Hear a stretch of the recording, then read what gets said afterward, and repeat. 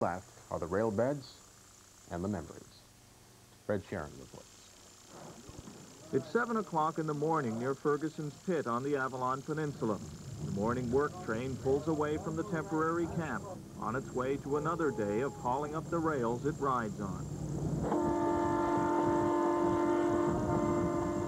On board, the 20 or so rail crewmen relax for the 1-hour ride that takes them literally to the end of the line.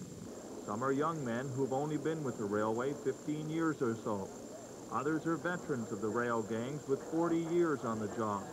They used to make sure the rails were safe to travel over. Now they're tearing them up.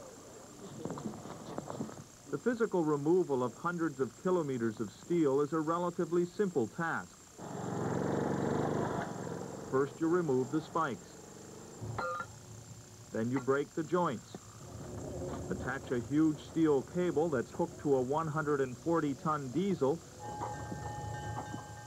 and it pulls 40 or more steel rails like they were matchsticks on further up the line, where they're loaded on flat cars, destined later for South America. Most of the men on this crew have worked on rail maintenance most of their careers, but others aren't used to walking the rails. Guys like Al Blackmore, who worked in the diesel shop in St. John's for most of his. He didn't think a career with the railway would end like this. No, never thought of it. Didn't think it happened at all. It's like playing in the NHL all your life and up the minors. Others like Ed Holloway, who started on the tracks in 1950, find it hard to accept the end of the railway. You're out here taking up the tracks. Right. How do you feel about it? I don't feel too good. I won't wait for that too much, but the younger people coming up can they would have nothing to look forward to, eh?